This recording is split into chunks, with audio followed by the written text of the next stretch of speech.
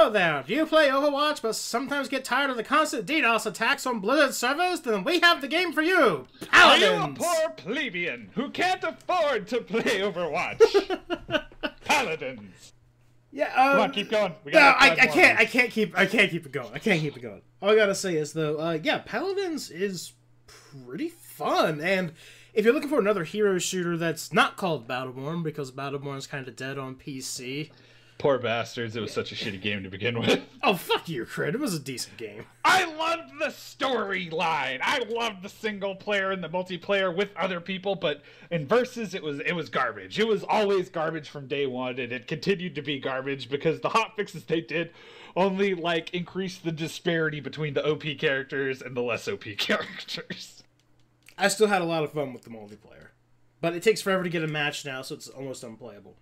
Yeah. That's completely off topic, though. Yeah. No such problems in Paladins, although they have made some questionable balance changes in the recent patch. But, yeah, if you're looking for a hero shooter with a cast of kind of colorful, animated characters, Paladins ain't a bad choice. I will say that whereas Overwatch seems like it's polished to, like, an absolute, sheen. Like a ridiculous degree. It fucking sparkles.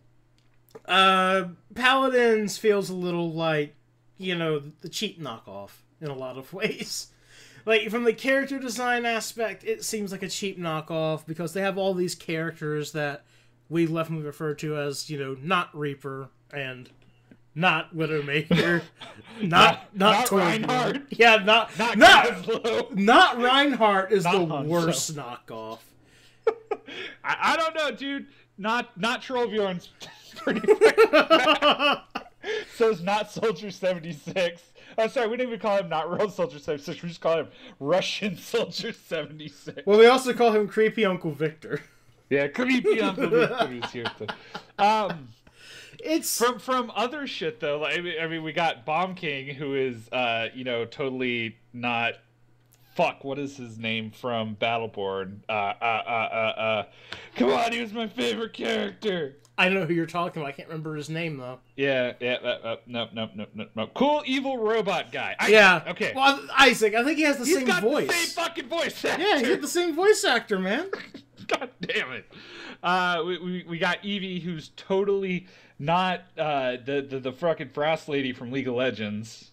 At all. And she's got some Mei-like abilities too. Yeah, it's kind of true. And then we got Androxus, who's totally not slightly more edgelord Reaper, except he looks like Reaper, but his abilities are like a hybrid of McCree and Genji.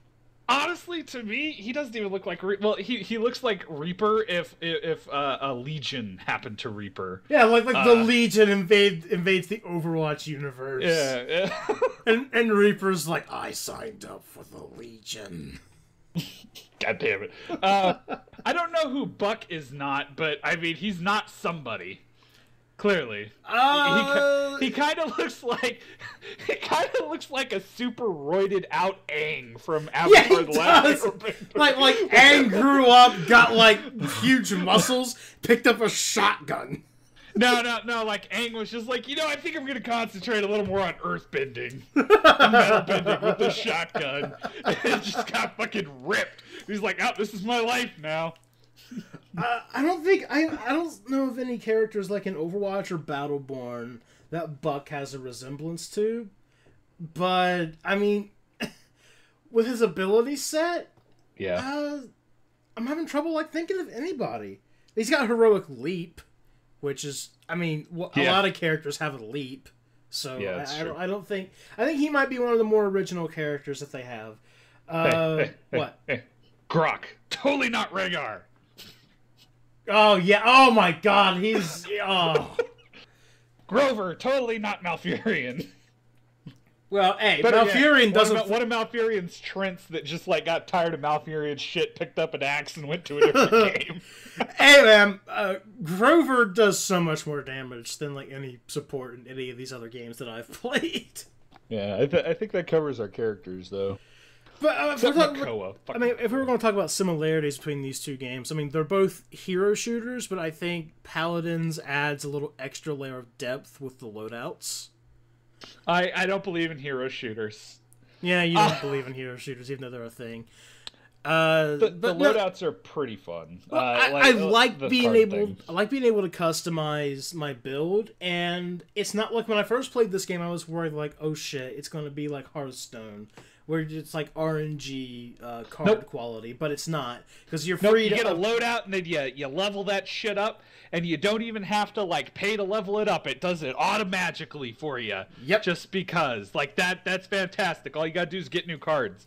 And it's not really detrimental to not have the best fucking card either. Like, because alternative cards are viable. I was looking at some of the cards. I'm like, this is a good card for this slot. I think it's the best in slot 1.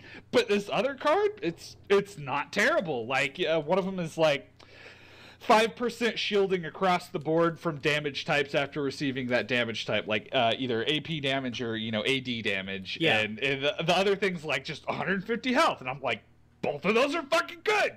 I think the damage shield is better, but the health isn't fucking bad.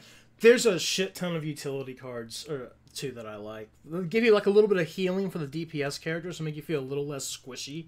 And they give you a little bit of sustain. Speed buffs.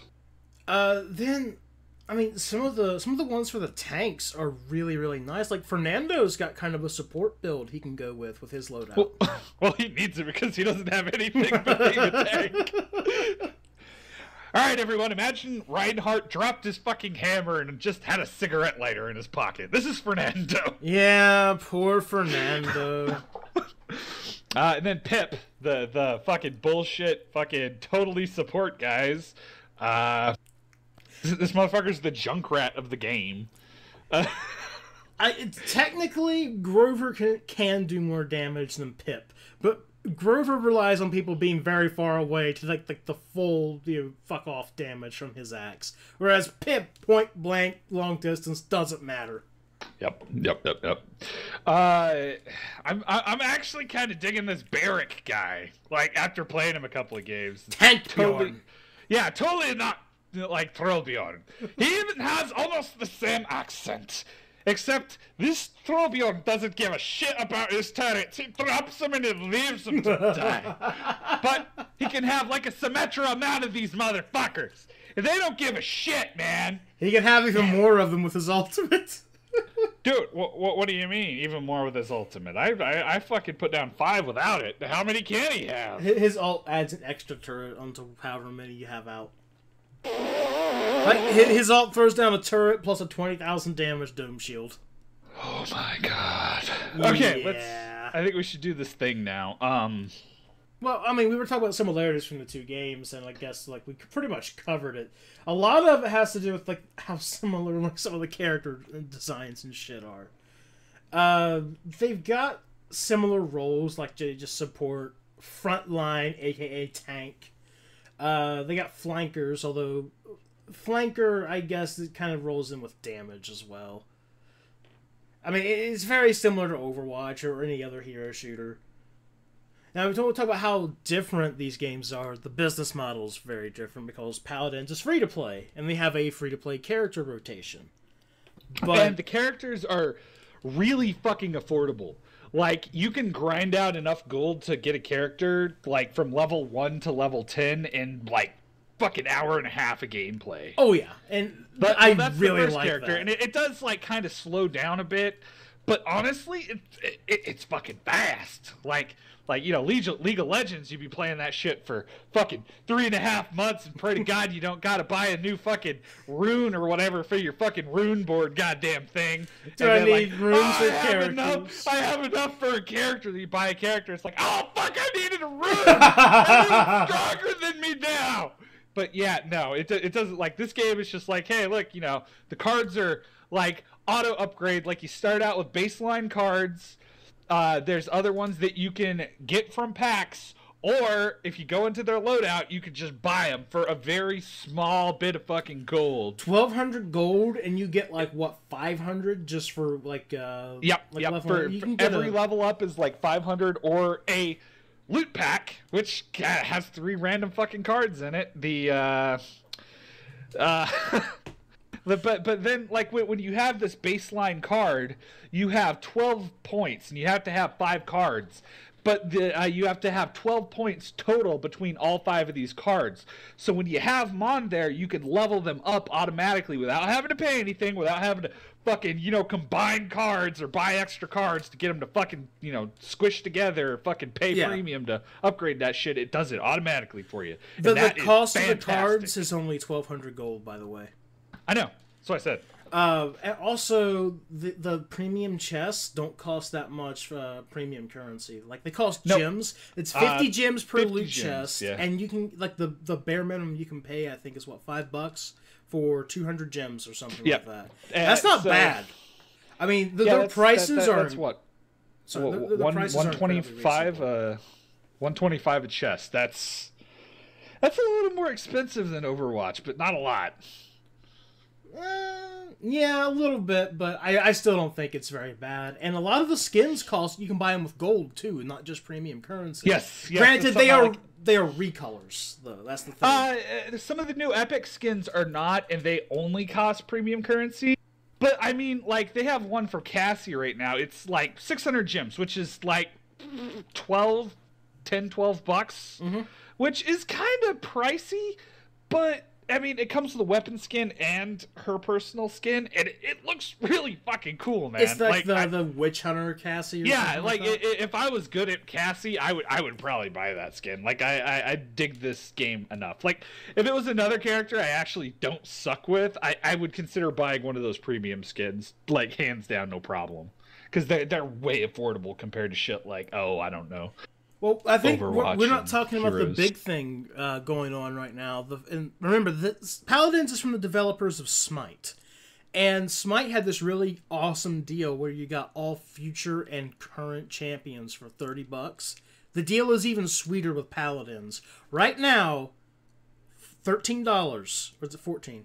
$13 or $14. You unlock all current and future champions, and you get an exclusive Fernando skin. That's a fantastic deal. I think its normal price is $20. That's still a really good deal to unlock all current and future characters. Actually, hot damn. I just checked. The skin itself, so not the weapon, but the skin itself, 400 gems. That's $8. Like, without the weapon. That's fucking great, because I don't really care for the weapon look that much. That's reasonable, if you ask me. That's pretty badass, man. So what do you think about the whole being able to unlock all current and future characters thing? I like it, but it makes me worried for the game's future development. Because, like, if they already have, the pay for that, then I feel like they'll be less, like, kind of strapped to add more content to the game, if that makes any kind of sense. I can see that concern, but it didn't seem to hurt Smite that much. I mean, that's true with Smite, but, like, every developer has finally got that point where they're just like, okay, is this cost effective for our team to keep working on this? And if not, I really think that Smite was in an even more competitive scene than Paladins is. I think Paladins will be fine even with this approach. I mean, and it's really affordable though, so I think it's going to do well right out of the gates. And like later on, depending on how the balancing works in the game, it's going to shift either way. Because right now it's pretty fucking balanced. There's I'm not entirely sure about that. I was going to say if we're going to talk about what might turn people off of the game, I was going to say like the current balance is a little skewed with certain characters. I feel like Drogoz, his recent buff makes him really annoying to play against. It's kind of true, but at the same time it's really hard to do like a perfect stack team. Like, most games like this, they have a team, like if you pick that team, you're fucking guaranteed to win. Like almost all the time. I think that's fairly true, unless you count any 4 randos plus Pip equal perfect stack. Yeah, it's not true though. No, it's not true. Because Pip is so like they actually nerfed Pip quite a bit recently, and I think it makes him a lot more viable. Like, well, not viable for him, but like... Yeah, I know what you mean. Like, yeah. But they nerfed his hit points by, like, I don't know, 200 or something? Like, it was like 20% of his hit point pool. Yeah. And, he's feeling the pain, but I mean, he's still doing the damage, so it's fair. Well, like another thing I think might turn people off is like you started to mention before was cheaters, which we have. Oh yeah, we've already encountered cheaters. God damn it! The first cheater I encountered was actually an aimbotting Pip, by the way. He was 60% of his team's damage. That's hella brutal. Yeah. And there's not really a good way to report them, because you just, like, after the match, you click the little exclamation point and it's like report options, and then there's like no report cheating, there's just report other, and you can't give any details on the report. Yes, no. There's a little like chat window up top, and you type in what you want, and then you select what you do, and then hit enter. If you don't notice that select part, then you don't fucking type I didn't notice it. So yeah, like so that's like there's just a little text box, and then like below it are the buttons that say whatever. So hey, like I'm assuming you're looking at the menu right now. No, I'm not. Oh well, I don't want Blizzard to get this idea, but like the champions button, it fucking looks like Zenyatta for some reason to me. I'm just staring at it. I'm like, is he going to like start, saying harmony or some shit? I'm worried. Anyway, let's play, motherfucker. Well, no, I'm not even. I don't even have the game open right now. You know, I don't have games open when we record. Here's the thing, though. Like, I think this game, when it first came out, it had like a lot of naysayers. Like, nah, it's just an Overwatch ripoff. And you know what? To some extent, that's true. To a certain extent, that's true. But the game stands well on its own, if you ask me. It's different enough with the items you can get in-game and the loadout cards. And some of the characters themselves are unique characters that don't play like anybody from Overwatch or Battleborn. Okay, now I know no one's going to know what I'm talking about here, but this shit is like Happy Feet and Tappy Toes. Yes, they're both movies about penguins that dance. Yes, they're both mildly entertaining. Is the one with the bigger budget better? Yeah. Is the other one mildly enjoyable? Especially if you're stoned.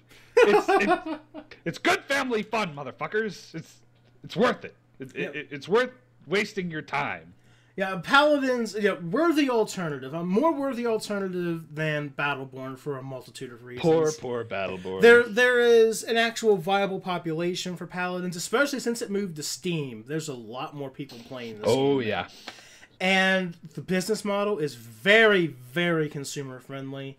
Some of the characters I actually like. They actually have a little bit of personality. Bomb King is one of them. Even though I don't play Bomb King, I love him. I love hearing him talk. A few of them have grown on me, but I still find a couple of them just like, God, just shut the fuck up, just shut the fuck up. Like, I just want to stab a character. I like Grover. Grover's really grown on me. Like, even that's his personality, because he's like a sad Groot. You know what Grover says after he respawns from dying, don't you? Have you ever heard what he says when he respawns? No.